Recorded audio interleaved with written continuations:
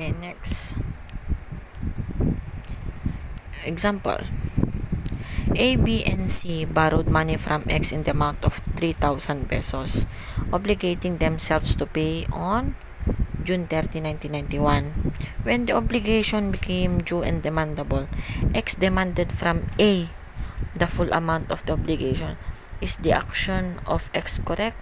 Yes or no? Why? No. Because under the law, the presumption is that the obligation is joint. Okay? Joint is the presumption. Ang solidary hindi. Kailangan nakalagay sa kontrata na solidary ang liability. So the answer is no, because the obligation is only a joint one. There is no presumption of solidarity. Remember that. There is only a presumption that the obligation is joint. Hence, the amount of 3,000 is presumed to be divided into as many as equal shares as there are debtors. Sure, since there are 3 debtors, so the 3,000 shall be equally divided to them. So 1,000, 1,000, 1,000. Okay?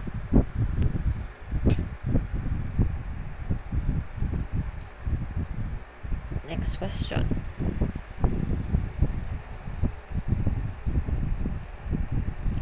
What is the nature of the liability of a franchise holder and the owner of a vehicle under the kabit system? Explain.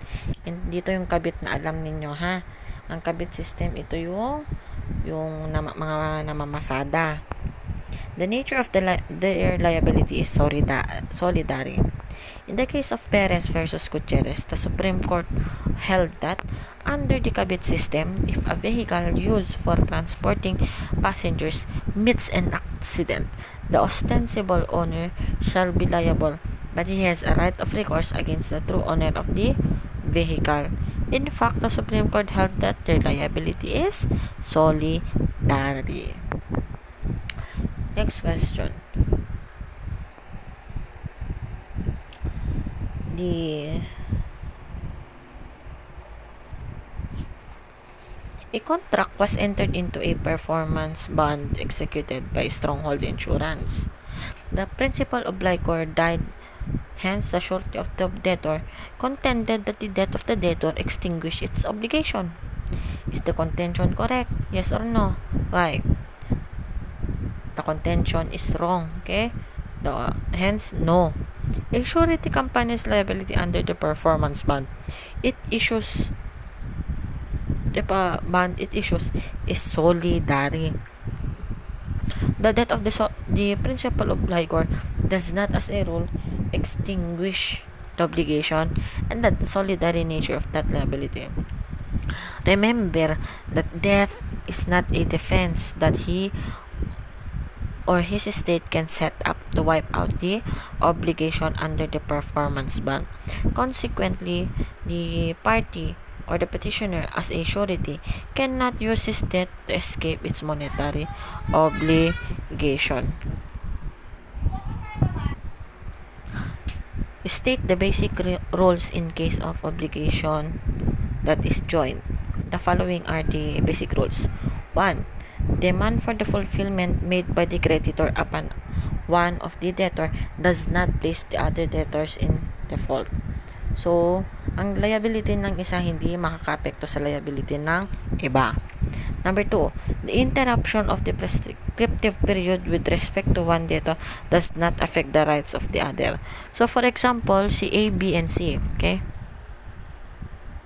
Si A, B, and C. Si A, meron siyang 30 days to pay. Si B, meron siyang 40 days to pay. At si C, merong 60 days to pay. Kung nag-expire na yung days na 40 kay A, hindi maapektuhan si B at C. Okay? Pagdating ng 50th day, si B naman ang nag-expire yung period.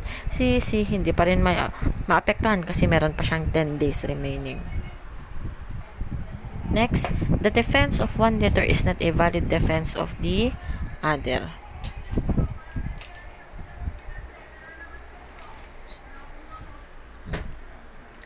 Next, state the rules in case there is a payment by one of the solidary debtors. Solidary to. So, for example, A, B, and C. Okay? A, B, and C. Umutang sila kay A ng 30,000. Ngayon, sila ang umutang ha. Sila ang debtor. Si A and B and C, kailangan nila ng 30,000 pesos. Sila ang may kailangan. Umutang ngayon sila kay A kasi si A milyonaryo. Ngayon, nagkaroon ng pera bigla X, Y, and Z. Okay? Si X, Y, and Z nangailangan ng pera na 30,000 pesos. Umutang sila kay A. Si A isang milyonaryo. Si X, Y, and Z ngayon, syempre, nagtatrabaho. Ngayon si X biglang nagkaroon ng racket. Diba? Binigyan siya ngayon ng 30,000 pesos. Sabi niya, ay bigla, bayaran ko na nga yung utang namin na 30,000 kay A. So, ngayon binayaran ni X yung 30,000 kay A. Yung si X ngayon, mag-apply yung rule 1217. Payment by one of the solidary debtors extinguishes the obligation. Always remember na solidary yung liability. So, payment of one will now extinguish the whole obligation. Pero kung joint yan, for example, si X, Y, and Z, si X hindi pwedeng 30,000 ang babayaran niya kundi 10,000. Hindi 10,000 na ang kundi 10,000 na ang kailangan niyang bayaran kasi equally divided dapat sa kanila yung 30,000 pesos. Ganon. Suppose one of the solidary debtors cannot pay his share to the debtor who paid. State the rule. Paano daw kung for example si Y hindi niya mabayaran yung share niya. 'Di ba 30,000 nga yung utang. Solidary 'yon. So, yung share niya, hindi niya mababayaran, wala siyang contribution ngayon. Anong mangyayari? Article 1217 will apply. The share of the debtor who cannot reimburse the solidary debtor who paid shall be shouldered by all his co-debtors in proportion to the debt of each. So, anong mangyayari? Since yung 10,000 is hindi mababayaran ni Y, ito ay ma-divide between X and Z. So, yung 5,000, kalahati ng 10,000, 5,000 kay X, 5,000 kay Z. Ano? So, ngayon si Z, ang babayaran niya na ngayon is 15,000 pesos. Next.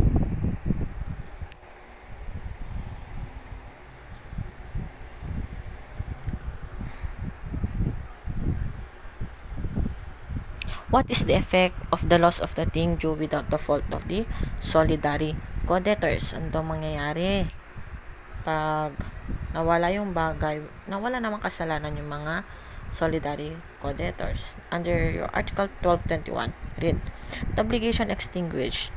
Under the law, if the thing has been lost or if the prestation has become impossible without the fault of the solidary co-debtors, the obligation is now extinguished. How about this one? What is the effect if the loss was due to the fault naman ng isa sa mga solidary debtors? Article 1221, paragraph 2 will apply. It is the fault of all. So, ang kasalanan ng isa, kasalanan ng lahat. If there was a fault on the part of one of the solidary debtors, all shall be responsible to the creditor for the price and the payment of the damages and the interest, without prejudice of course to the action against the guilty or negligent debtor. Kasalanan ng isa, kasalanan ng lahat, ganun sa solidary liability.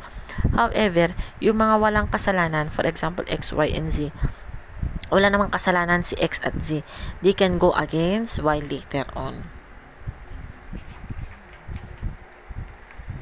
Next. Obligations with penal clause. What are the rules on obligations with penal clause? Kindly read Article 1226, 1227, and 1228. Okay? What is the purpose of the penalty clause? In the case of Country Bankers versus Court of Appeals, the Supreme Court said that the penalty clause in an obligation is designed to ensure performance of the obligation. How many there are two kinds of penalty clause. Okay? There are two kinds. One, a penalty clause imposed essentially as penalty in case of breach. It is a penalty having for its principal object, the enforcement of a compliance with the contract. While the other one is a penalty clause imposed as indemnity for damages. Yung isa para i-enforce yung compliance ng kontrata. Yung isa naman as indemnity for damages.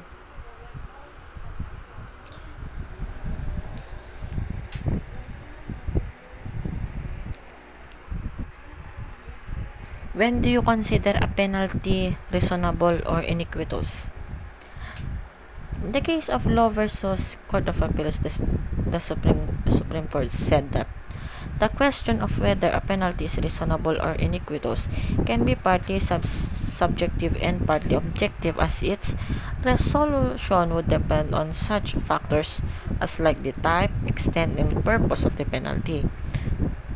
Also, the nature of the obligation, the mode of breach and its consequences, the supervening realities, the standing and relation of the parties, and the like, the application of which, by and large, is addressed to the sound discretion of the court.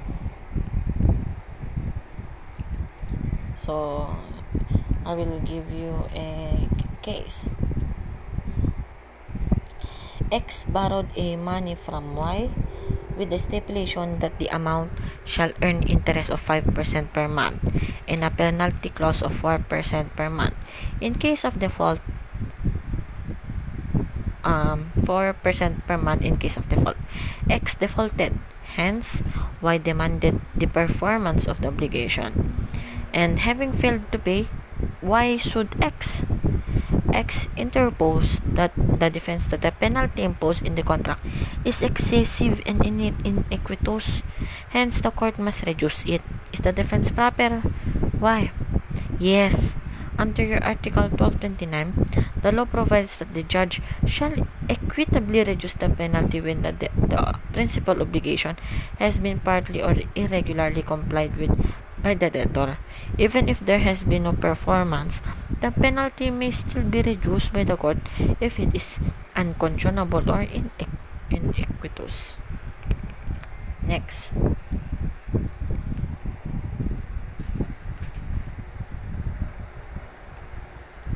What are the exceptions to the rule that penalty clause shall be substitute for the payment of interest and damages?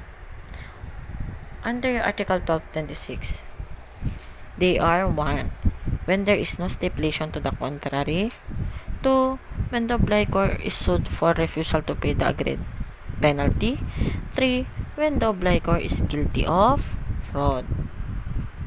Next. State the rules in case the principal obligation or the penal clause is void. Under your Article 1230, the nullity of the penal clause does not carry with it that of the principal obligation. The nullity of the principal obligation, however, carries with it that of the penal clause. So, dito, meron dalawang bagay. Yung principal na obligation at yung penal clause. Pag void daw yung penal clause, hindi maaapektuhan ang principal obligation. Pero pag yung principal obligation naman ang void, maaapektuhan yung penal clause. Okay?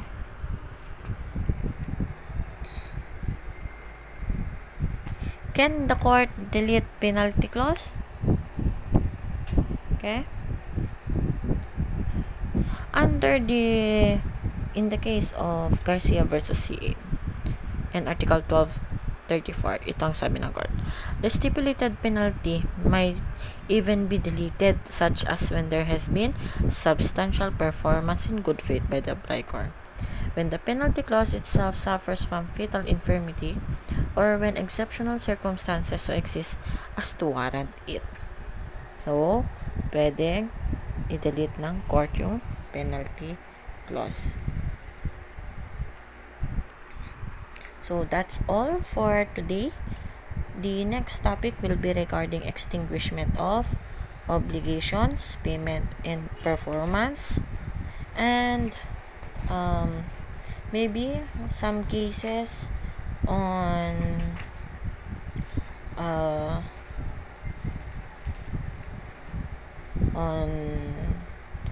payment. Yan, payment. Marami tayong cases sa payment. We will likewise discuss loss and compensation on our next meeting. That's all for today, and thank you and God bless.